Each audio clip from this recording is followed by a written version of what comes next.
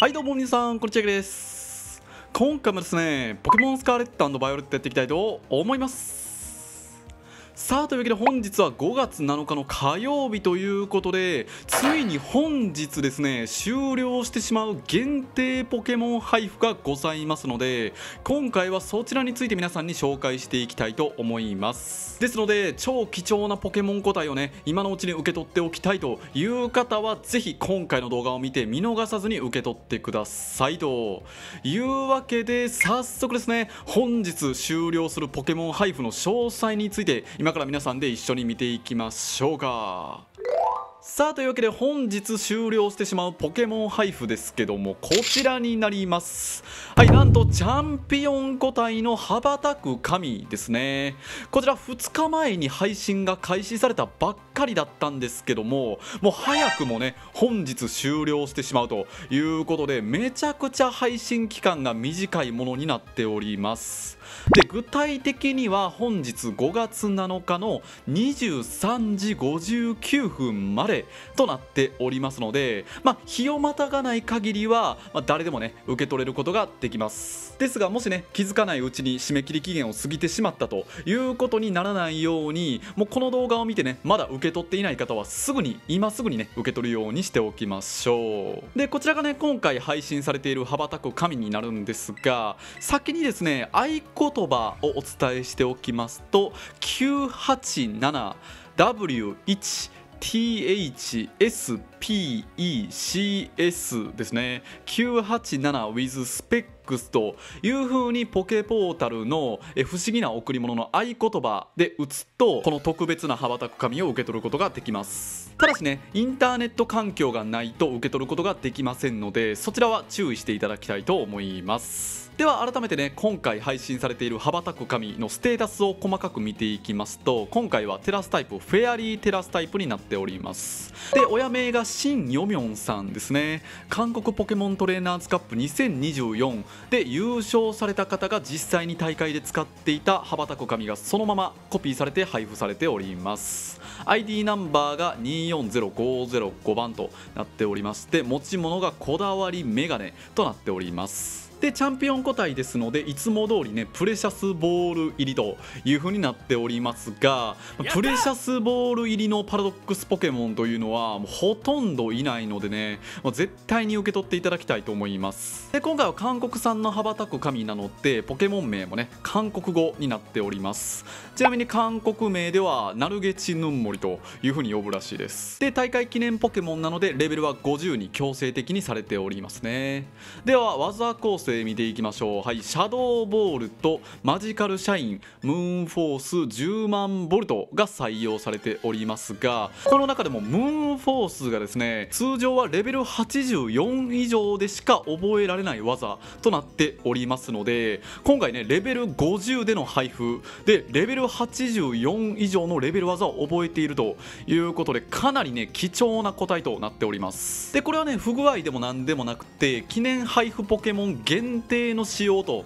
なっておりますので、今までの配布ポケモンの中でもかなり価値が高い方なんじゃないかと思います。で努力値はこちらこんな感じになっていますけども、具体的には H20B36 そして C196D4S252 となっておりまして、個体値が A0 という風になっております。こちら厳選するのにかなり時間を要するというか難易度が高いものになっておりますので、こういった面でも価値が高い配布ポケモンになっております。で特性は古代活性ですね。こちら固定になっております。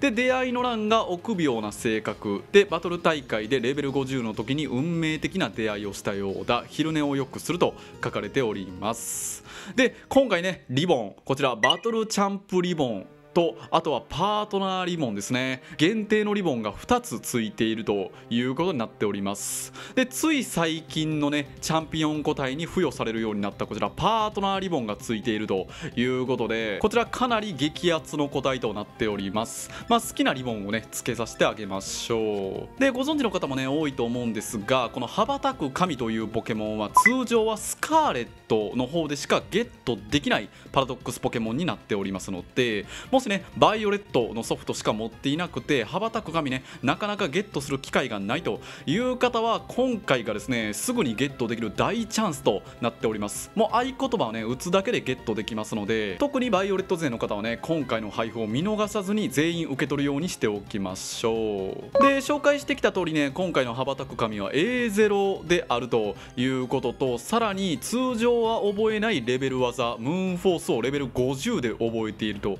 いうことと、さらにリボンがね2つもついているということで、今までの配布ポケモンの中でトップ級にね価値の高い個体となっております。